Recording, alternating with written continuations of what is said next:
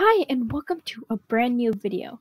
Now, is it just me, or do you go to those websites and when you highlight, you get this weird bright blue?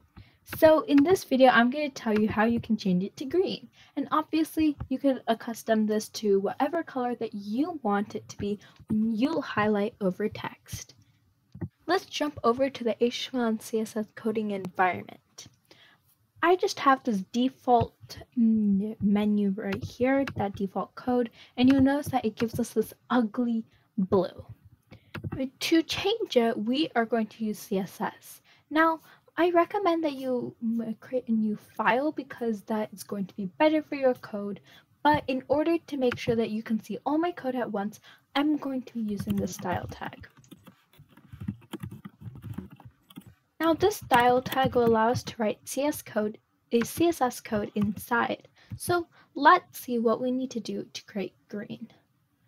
Well, there's actually two steps, but they're pretty simple, so you don't have to worry.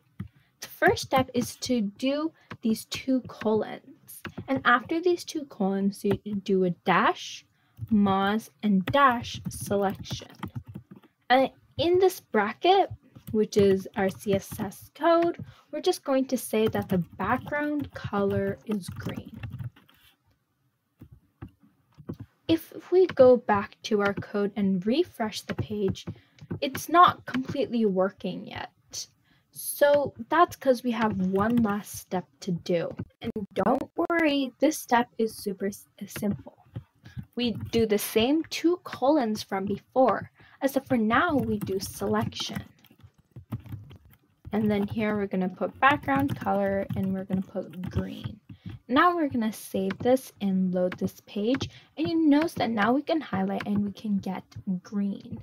You notice that if I add something else here, let's say a paragraph, and I'm just going to write this as paragraph and I'm going to refresh, I can highlight both of them and they both come green. But let's say you didn't want this. Let's say you want headers to be bright yellow and paragraphs to, let's say, green. Green's fine for the paragraphs. So this will actually require a little bit more code, but it's not that different.